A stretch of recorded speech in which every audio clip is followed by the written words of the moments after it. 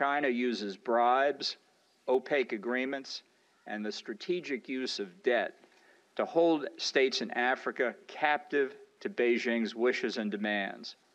The United States and China are two of the world's most powerful nations. Both have massive militaries with bases all over the world, and that includes in Djibouti in the Horn of Africa. The two bases are only 15 minutes apart, and that proximity is proving to be a source of tension. Camp Lemonnier is used by the US for its counter-terrorism operations in Africa. It claims Chinese soldiers have been trying to infiltrate its base. The charges Beijing categorically denies, but that hasn't stopped the US from threatening to take action. So, with tensions mounting, where does that leave Djibouti, a nation caught between two superpowers? Well, to discuss this, let's bring in our panel. In Juba, we have Akol Nyok, Akol Doc. He's a political commentator and an expert on China's One Belt, One Road initiative. And in Beijing is economic and political affairs commentator Einar Tangen. Good to have you both on the program. Akol Nyok, Doc, is Djibouti caught between China and the United States here? First of all, thank you for having me. Yes, I think Djibouti is caught because you have to realize that in 2017, from lease payments alone, Djibouti got 5% of its GDP from U.S., France, Japan, and China. And now Djibouti is crossroad because it owes debts to China, and the U.S. now is seeing the importance of its base, particularly in Africa.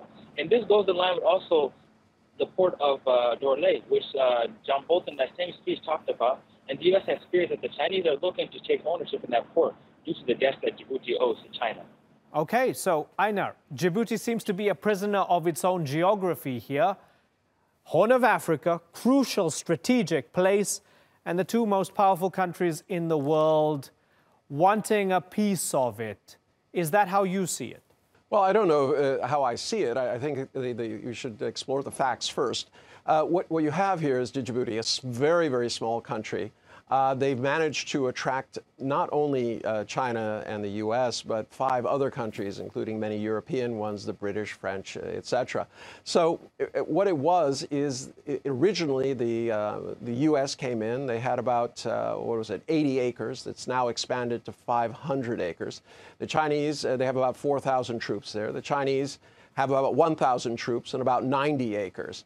Now, as invariably happens, young men who are in the military tend to be a bit competitive, and I wouldn't be surprised if there are some hijinks going on. I know that the reports are very clearly that the U.S. is flying helicopters and also jets low over the Chinese camp, and they are responding by shining lasers at the crewmen and things like that. So these types of things go on. The issue here, though, is that you don't want it to kind of spiral out of control.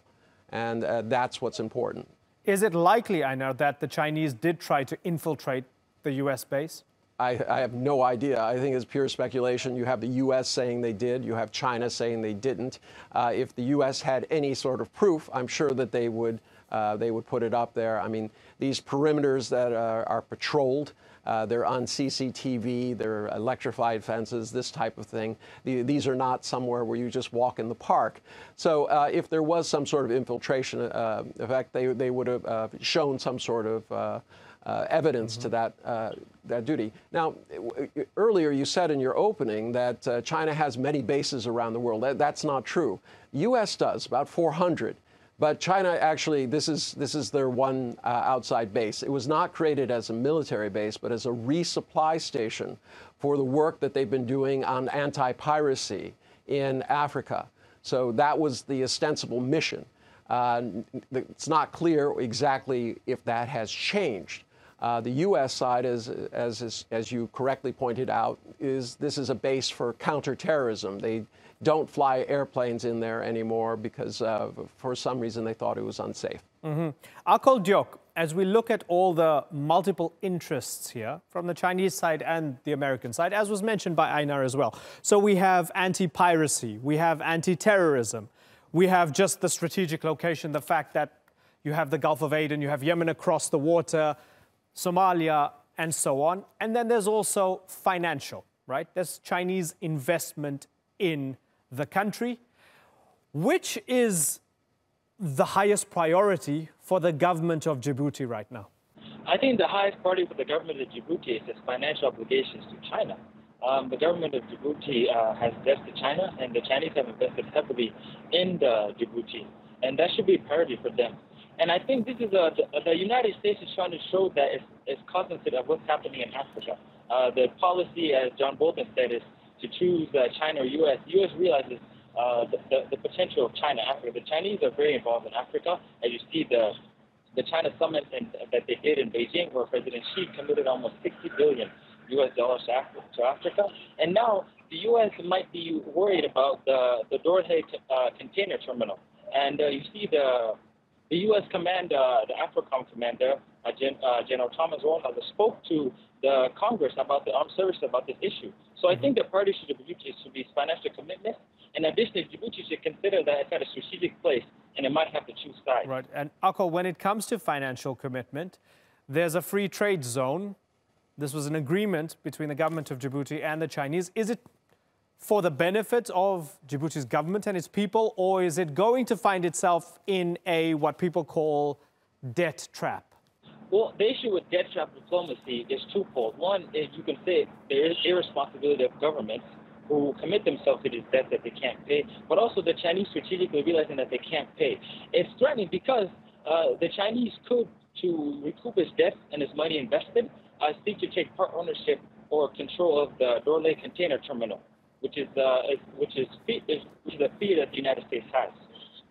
Einar Tangen, address the issue of debt trap diplomacy. Quite frankly, China has been very interested in the economic development of Africa, and as you said, it's a very strategic area. They actually operate 2 ports in Djibouti, and they're looking like they'll be operating a 3rd.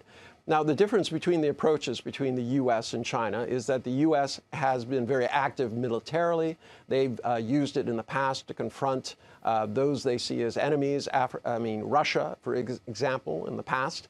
But China has been putting money into Africa. They believe that there's strong trade there. Obviously, resources are very important to China. It's very low on the index of per person resources.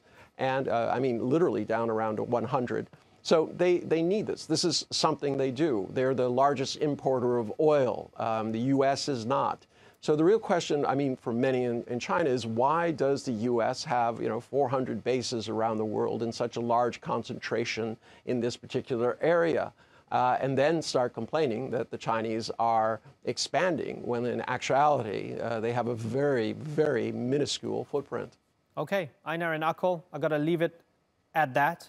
But I thank you both for joining us on the Newsmakers.